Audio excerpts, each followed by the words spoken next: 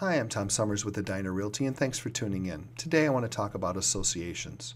Part of my role as a buyer's agent is to help my clients navigate through all of the paperwork and all of the different steps to purchasing a home. If you're considering buying a townhome or a condominium, by now I'm sure you've heard of an association fee. Most buyers understand that there's a monthly fee that's associated with the purchase of either one of these units or the ownership, but a lot of buyers don't really know much more than that basic fact. So I want to go through and give you some information so that when you're handed a huge pile of paperwork before you purchase this home, you're not overwhelmed, or as overwhelmed as you probably will be. So let's start with the association itself. The association is put together to help you, the homeowner, work through different issues that you may have while you own the home. Not all of it is negative. They're also there to follow up with you, help you solve problems, give you information, and do different things to help you make it better for living in that community. The people that are on the association or the board of association is usually people who live in the community that have been voted into that position by other people who live in the community. Sometimes they'll have specific titles. One will be a president, the other one will be the treasurer, and so on. And sometimes it's just a group of people that all kind of share all the responsibility. Either way, at the end of the day, they're all there to help you. They're also there to help you before you purchase. So if you have questions, you can go to them and say, hey, I'm thinking about moving in here, but I've got some questions I'd like for you to answer so that you are comfortable with the purchase. Now, with this association, they also will hire a management company. This management company kind of oversees all the maintenance aspect of your townhome or condominium. They're the ones who will take care of removing snow and cutting the lawn, taking care of the common areas, building exterior, and all of that. So when you make that monthly association payment, it's important to know what it is you're actually paying for and what money is going where. The most typical setup that I see in the state of Minnesota is with a monthly association fee. You're going to get professional management, you're going to get snow and lawn care, sewer and water, hazard insurance, building exterior, and general maintenance of the common grounds. The hazard insurance is probably one of the biggest, and it's really important that you know that this is included. Hazard insurance is no different than if you purchase a single-family home and you buy a home insurance policy on that house.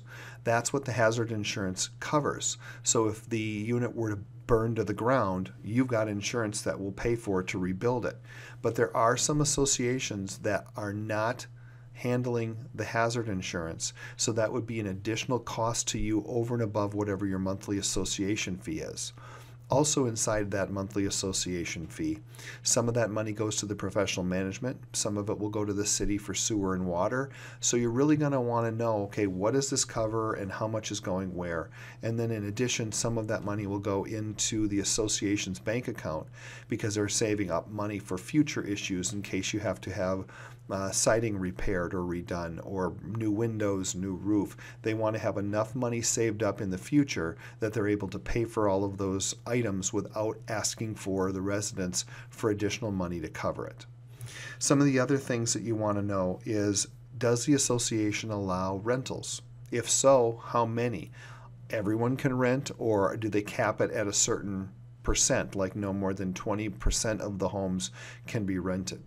You also want to ask questions like, how many foreclosures are there, or how many vacant homes are there currently in the development? This is really important because obviously the more homes that are vacant, the better chance of that association fee going up on a monthly basis, because the people who are actually living there are now covering for all the people that have left. Thirdly, if you're looking into FHA financing, there's a requirement with FHA that a certain number or a certain percentage of the units don't have vacancies or foreclosures, and some of them are even concerned about the number of rentals. So when you write a purchase agreement, one of the things that you're going to sign is a piece of paper that gives you a 10-day right of rescission to review all of the condominium townhome rules and regulations. So the listing agent is responsible for delivering to your buyer's agent and you the following items. There's a resale disclosure certificate, and that essentially is a piece of paper that says you are buying this house, you have read through all of the rules and the documents, and you know that the fee is X number of dollars per month and you are agreeing to pay that fee. They're also going to give you any and all declarations of the associations, any and all of the amendments, the supplements, any updates, changes since the townhomes or the condominiums were built.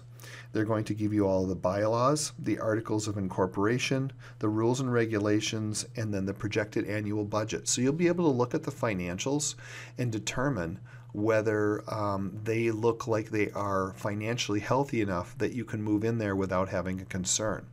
Two of the biggest issues I think that most of the buyers that I work with want to know is they want to know, are rentals allowed? Because there's some people who are purchasing a townhome or a condo and thinking, okay, maybe in the future we may want to move somewhere else or to a single family home and keep this as a rental.